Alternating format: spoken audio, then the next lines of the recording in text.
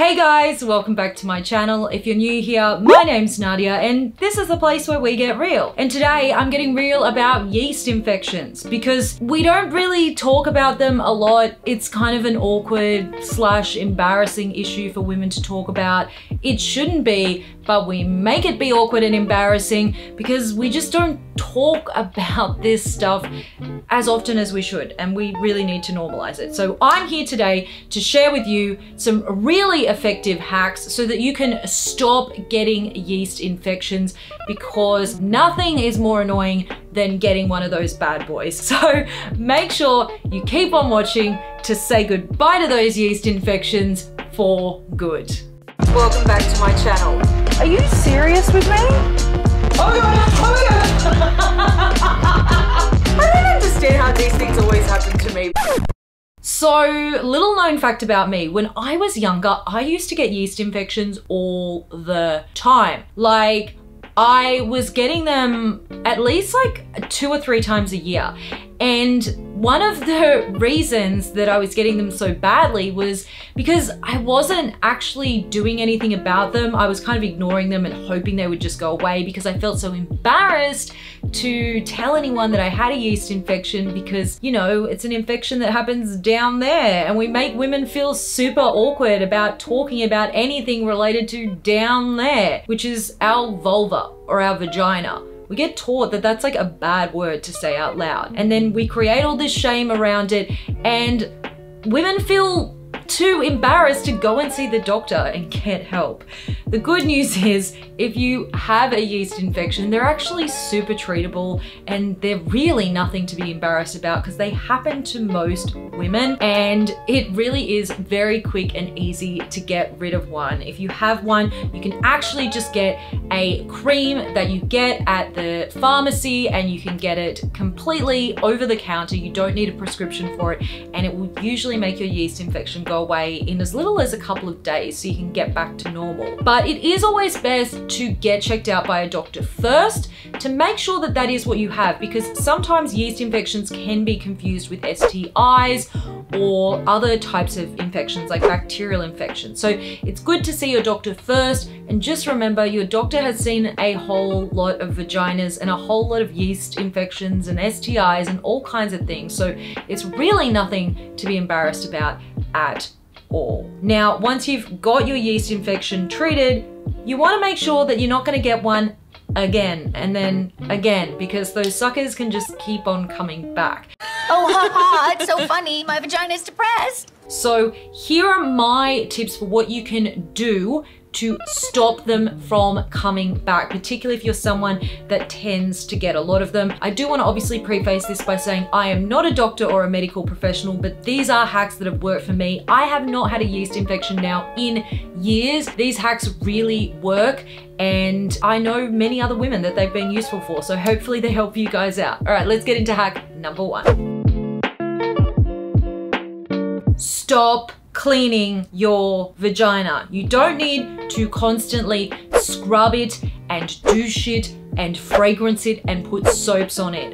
This is like a big lie that our culture has told us, is that our vaginas are constantly dirty and constantly smell terrible and we need to put perfumes and stuff down there and make them smell like a summer's day or make them smell like a bouquet of flowers. No, a vagina is supposed to smell like a vagina, and that's just the way it is. So if you are someone who uses things like, you know, Summer's Eve or those like FemFresh products and uses constantly just like lots of soaps and things down there, please stop, because what that does is it throws off your pH balance, and you have a very delicate pH balance going on down there, and the more fragrances and soaps and products you put down there, the more you're going to throw that out of whack, and that basically creates the perfect environment for a yeast infection to thrive. So if you want to clean your vagina, just let the water run over it in the shower. You can go a little bit more thoroughly with a washcloth, and I do actually have a whole video where I actually show you exactly how to do that, so if you want to go watch that, by all means,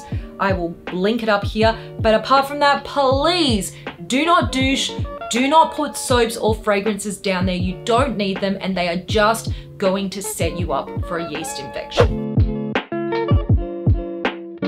if you are someone who is constantly stressed out, it's me. I am one stressed out bitch. I really am always stressed.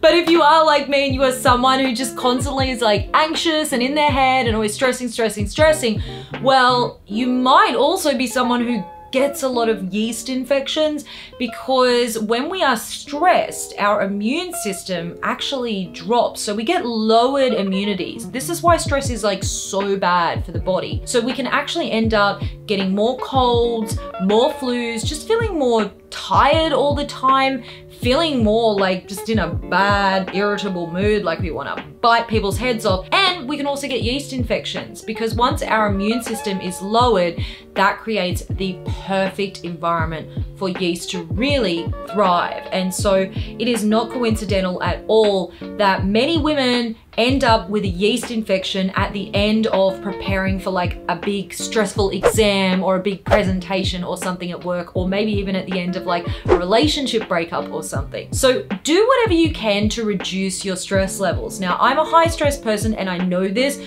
so I've started doing all sorts of things.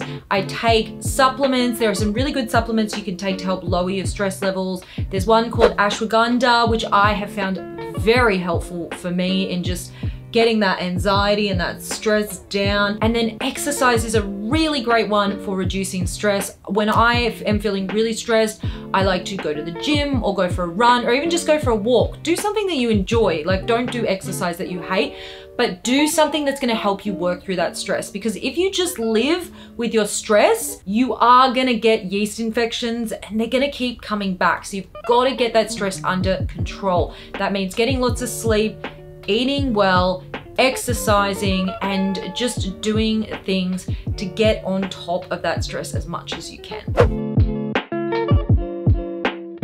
Now, really tight-fitting clothing, particularly tight-fitting clothing that you're getting all hot and sweaty in, can also create an environment for yeast to start breeding and end you up with a yeast infection. And so a lot of girls who frequently go to the gym and wear activewear to the gym and then stay in their activewear all day often end up getting yeast infections. If you go to the gym, wear your activewear by all means, but as soon as you get home from the gym, you need to take those tights off and have a shower. Even if you're exhausted, just force yourself to have that shower, because otherwise all of that sweat that is kind of built up in your tights, that is going to start creating that really bad environment where yeast can really just go crazy and you are going to end up getting a yeast infection. So always when you finish that workout, change into something loose fitting. I'm not saying you have to stop wearing tight fitting clothes, but wherever possible, avoid it. So if you wear skinny jeans every single day, maybe consider only wearing them a couple of times a week and switching up for some loose shorts or even a skirt. Just something that's gonna let this area down here just breathe a little bit. It needs to breathe too. Our skin needs to breathe, our vagina needs to breathe, we all need to breathe. So let your vajayjay breathe and you will definitely help to keep those yeast infections away. A bad diet can be a really huge contributing factor to recurrent yeast infections. Yeast in particular feed off sugar. So if you are someone who eats a ton of candy and a ton of processed food, you might also be someone who gets quite a lot of yeast infections. The best way to get on top of those recurrent yeast infections is to cut back on the sugar. I'm not saying you have to cut sugar out of your diet, because we all like some candy, and I personally, big chocolate person. Don't think I could live without my chocolate actually, but you do need to cut back on it. So make those sweets just a treat that you have every so often, and don't be having tons of candy every day, particularly things like diet, like soft drinks, all of those sorts of things. They are full of all of that stuff that yeast thrive on. Even fake sugar can be really bad. So just switch out that soda pop that you're having, switch that out for just some water, or even just some water with some fruit in it to make it a little bit more tasty, but just try not to be having tons of sugar every day, because that is just going to be the worst possible setup for getting that yeast thriving and winding up with recurrent yeast infections. Now, if you've actually already done all those things and you're still getting yeast infections, definitely go to the doctor, because frequent yeast infections can be a sign of something else, a different health issue going on. Often people who have diabetes get a lot of yeast infections, so it's worth going and making sure that you've been checked for that. And also speak to your doctor if you're on a birth control pill, because birth control pills can throw our hormones out of whack, and that in turn can throw our pH downstairs out of whack and end us up with a whole bunch of yeast infections. So do make sure that if you're doing all these things already and the yeast infections are still coming on thick and fast, then do speak to your doctor. There is nothing embarrassing about having a yeast infection. Most women have them at some stage in their lives, but you don't have to live with them. There is something you can do about them, so please don't ignore them. Now, if you want more advice on not just yeast infections, but periods and sex stuff as well, because I talk a ton about sex on this channel,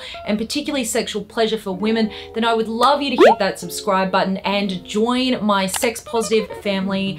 I make videos here usually twice a week, sometimes more if I have the time, and I would love you to be a part of my fam bam. So go and do that and give this video a thumbs up while you're at it, because that helps me out in the algorithm as well. All right, guys, thanks for watching. I will see you all in the next video. Mwah.